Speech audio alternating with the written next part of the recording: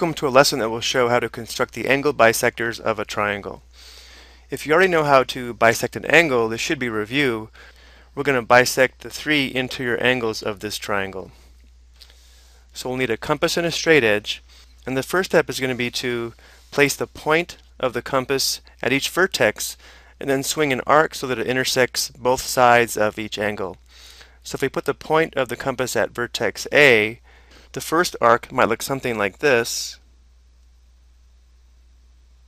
And then I'm going to go ahead and leave the radius the same on the compass and do the same at vertex B and vertex C. So I'll put the point of the compass at vertex B and swing an arc. Put the point of the compass at C and swing an arc. Now you can leave the compass the same or change the radius. I've actually increased the radius a little bit, and now what we're going to do is put the point of the compass at each intersection of the arc and the sides of the triangle and swing another arc in the interior of each angle. So if we put the point of the compass here and swing an arc in the interior of the angle, the arc might look something like this.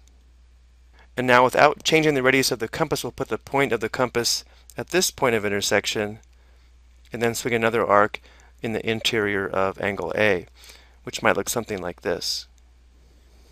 That's all we need to construct the angle bisector for angle A. The angle bisector will be the ray that starts at point A and passes through the intersection of these two arcs.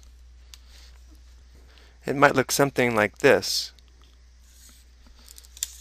And since this bisects angle A, we know these two smaller angles are congruent and half the measure of the original angle A.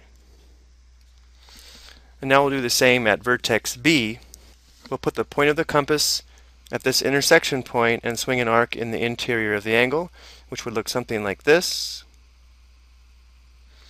Move the point of the compass over to this point of intersection and swing another arc in the interior of the angle, something like this.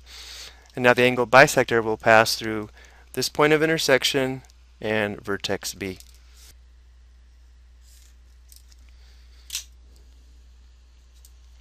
And again, we know that these two smaller angles are congruent and half the measure of angle B. And we'll do this one more time at vertex C. We'll put the point of the compass here and swing an arc in the interior of the angle, something like this. Put the point of the compass at this point of intersection and do the same. And again, our angle bisector will begin at point C and pass through the intersection of these two arcs.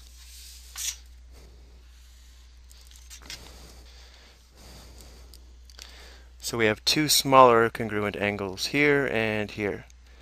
And also notice that the angle bisectors intersect in one point. This is called the point of concurrency, and this point is called the incenter.